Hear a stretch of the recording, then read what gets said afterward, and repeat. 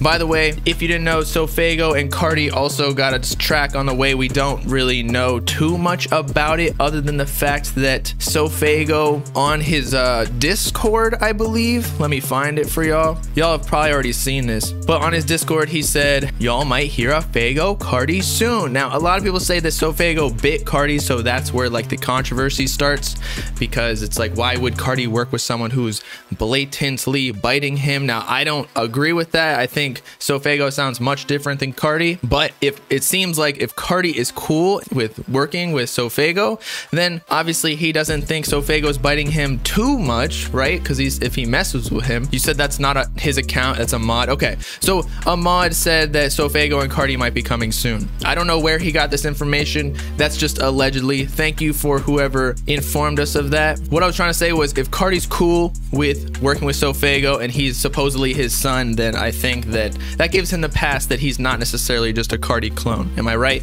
But yeah, he sounds more like a young thug. And Bongumusa says Carti is pulling a young thug, promote and own those you influence.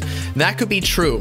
I watched this talk by academics where when you're a bigger artist and you're kind of like going into this OG role, or like the older rapper where you're more established and some of like the newer generation and underground fans are kind of moving over from like Playboi Carti to say a oFaygo. Playboi Carti to keep this newer generation of kids who like maybe even haven't even heard of Playboi Carti, say like the 13 and 14-year-olds.